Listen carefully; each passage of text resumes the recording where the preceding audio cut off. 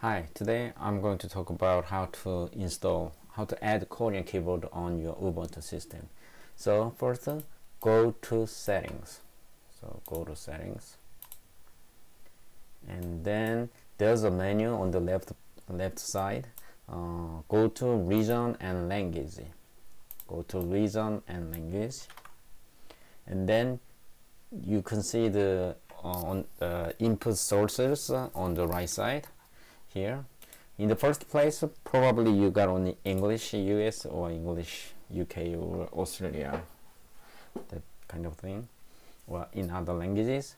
But there's if you go to the down, then there's a manage install the language. You click, and then you can install the language here, maybe other languages, but for me I install English is the default language, and there's a Korean one, and check it and apply. Then it's going to be installed, and then close it. And before close this window, you gotta check the iBus. It should be iBus, and close it.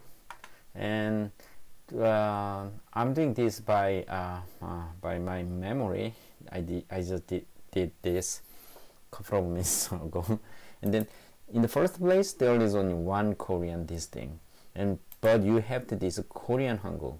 So I think I just rebooted, and then rebooted the system again, and you go to manage and install language again, and I installed the Korean one more time, and then I got this Korean Hangul thing, I think. And then you can see this settings option, click it, and you got Hangul toggle key, and add it. When you add, click the add key, then for example, if you want to toggle to Hangul using control space, then it comes out, and then you do okay. But I did already, so yeah. Sorry, my explanation is not really flowy, but I just did this way. So thank you.